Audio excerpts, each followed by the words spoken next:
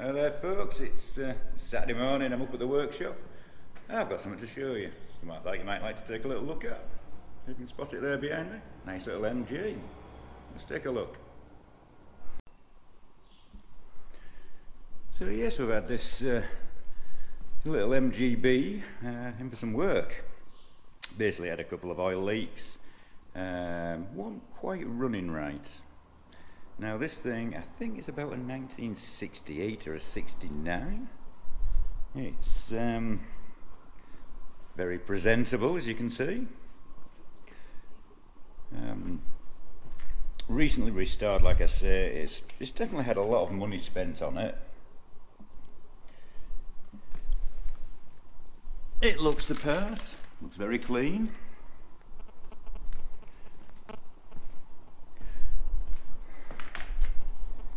And because of its age, it's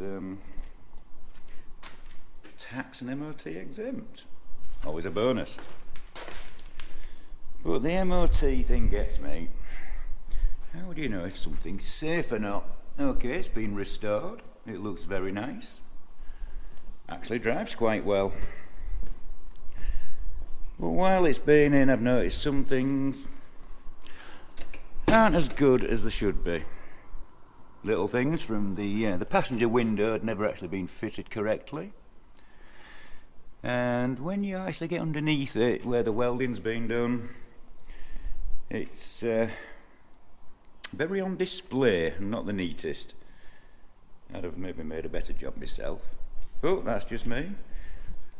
But the main reason for showing you this is more the MOT exempt, and you would think, looking at the condition of this nice little thing, there'd be no problems.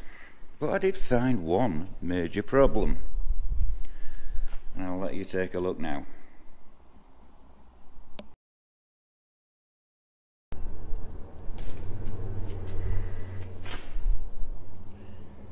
If we take a look underneath, I don't know if you can see where the spring actually fastens there. There's no nut on the bolt that goes through it, as you can see.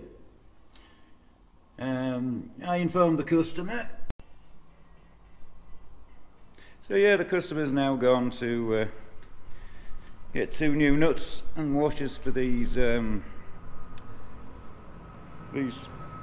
suspension leaf spring bolts.